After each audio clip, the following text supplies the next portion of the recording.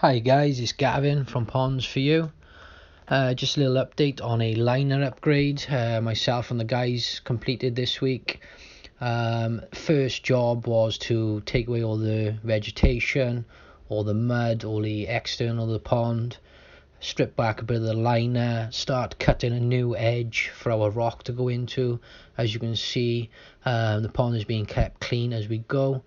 Then we fitted the new liner, put some water in there to weight it down, and then started putting the rocks around the outside. The rain decided to catch us out then. We had a little downpour. As you can see, we're in a t-shirt at the moment, but we did have a downpour.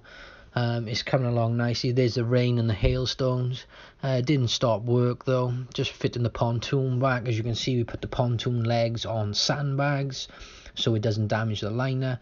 Finishing off with a Scottish cobble, doing all the landscaping. It was very muddy after the rain. That's us wrapping this job up.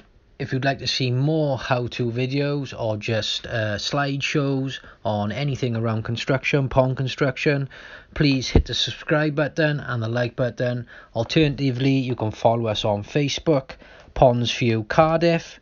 That's Ponds, number 4 letter U, Cardiff. And Instagram, Ponds for You Cardiff. Thanks.